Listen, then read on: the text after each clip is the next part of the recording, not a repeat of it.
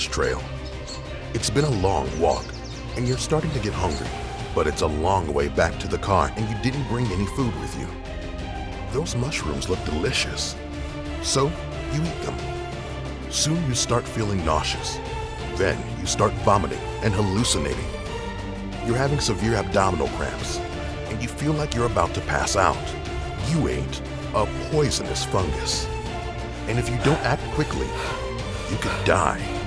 Here's how to survive eating poisonous fungus. Fungi come in all shapes and sizes, and tens of thousands of organisms fall under the category of fungi.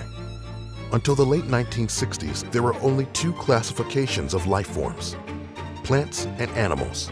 But these plants don't contain chlorophyll, the green pigment. Without chlorophyll, photosynthesis can't happen. So in 1969, ecologist Robert Whitaker suggested that these be given their own classification. So the kingdom of fungi was created. Fungi are essential to our lives. They help create penicillin and other drugs. Yeast is a fungus too. It ferments wine and beer and helps some breads to rise.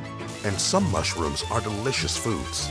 But if you eat a poisonous mushroom, what can you do to survive? Step 1. Save some of the fungus.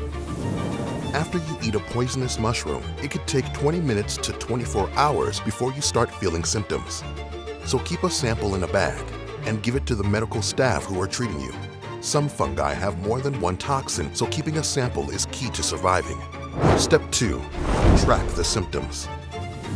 Write down the date and time when the fungi was eaten and how much was consumed, and keep track of the symptoms and when they occurred. This timeline can help the medical team to treat you. Step 3. Get to a hospital. Even if you feel completely fine after consuming a strange fungus, it's best to assume the worst and head straight for a hospital. This applies to your pets as well as you and your children. So if you're going for a trek in the wild, find out where the nearest hospital is before you leave home. If you forget to do this, make sure you have your phone with you. It could help you pinpoint your position if you need to call for emergency help. Step 4. Pack some activated charcoal. If the closest hospital or ambulance is far away, having some activated charcoal could help to save your life. So keep some in your backpack, just in case. Activated charcoal has a different internal structure than regular charcoal. It's much more porous, and it binds to toxins so your stomach can't absorb them. Then it passes out through your feces. Sometimes doctors use it to treat overdoses. Just make sure it's activated charcoal, not the stuff you use for barbecues. And if you can, contact a poison hotline before consuming it. You've got the poison hotline number in your phone, right? Step 5. Know your fungi. Remember, peeling or cooking a poisonous mushroom will not make it safe. Only eat a mushroom if you are 100% certain that it's not poisonous. If you're not sure, just leave it alone. Ingesting even a small amount of the wrong fungus can be fatal. Eating a webcap, a common mushroom in North America and European forests, can cause kidney failure and even kill you. Or even if you eat a false morale, you can suffer nausea, abdominal pain, and even die from liver failure. And there's also the death cap mushroom.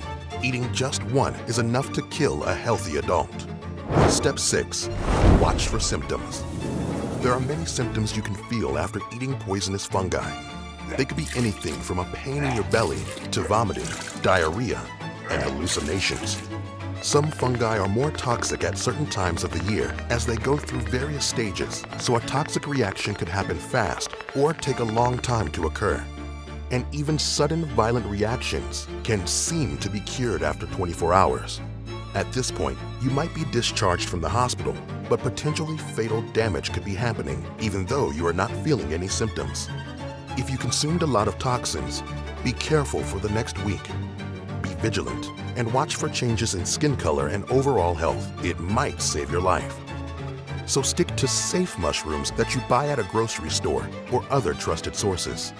You wouldn't want to stop enjoying mushrooms on your hamburger, or in a stir fry, or with a steak.